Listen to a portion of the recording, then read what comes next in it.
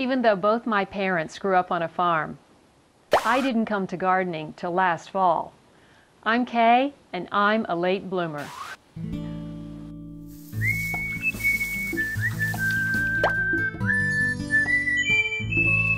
What started it all?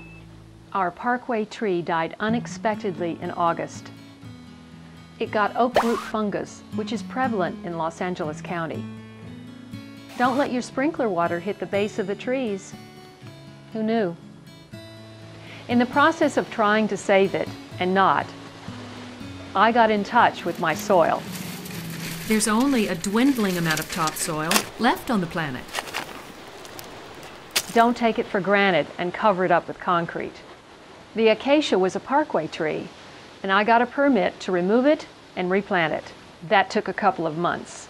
The city took the tree out, but it was up to me to take the stump out if I wanted to plant a tree in the same spot, which I did. I had help with that. A lot of help.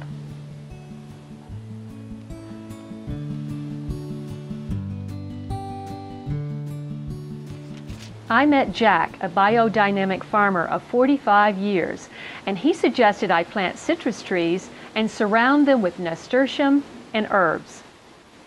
And by then, I was hooked. This was my yard. The sun goes over this way. The acacia tree was here and shaded this much yard. Once that was gone, I had a lot more sun. Vegetables need sun. Who knew? So one by one, I pulled out my bushes to create space to grow vegetables that my family could eat. The grass, which was full of weeds anyway, was a waste of resources, Jack said, so that was the next to go. I had help with that. Once the grass was gone, I had to deal with mud. I kept tracking it all over, but I didn't want to commit to hardscape until I knew how much space I wanted for vegetables. It's April. I still don't know. So a neighbor passing by suggested I put down a bale of alfalfa. This bought me some time. This is looking a little sketchy, so I'm going to put down a fresh layer of alfalfa. I can't lift the whole thing all at once.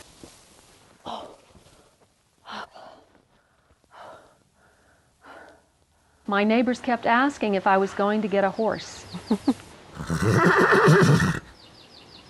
Don't use hay. It sprouts. Who knew?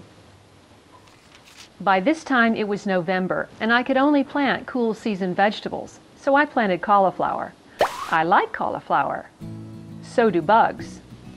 Since my yard is small, the sun was low in the sky, and my parkway had the best sun, that's where I planted them. All 5 of them. Next, I put in a 6 by 3 foot raised bed. I had help with that. Then a free-flowing raised bed. I did that. Then I harvested my 4 cauliflower. Then I planted a watermelon patch. Then a cabbage patch. And that brings us to today. All the while, I got a great response from my neighbors. So I came up with the idea of late bloomer. Are you a late bloomer like me? This is what you'll find on Late Bloomer. We're going to plant vegetables and eat them. I'm a bunny rabbit. We're going to get dirty. Neighbors are going to drop by to give me a hand and advice. It's gonna get red. But above all, we're going to have fun. We'll check out neighbors' gardens for inspiration. We'll talk to experts. And the key is when the green dies off. We may even talk about flowers.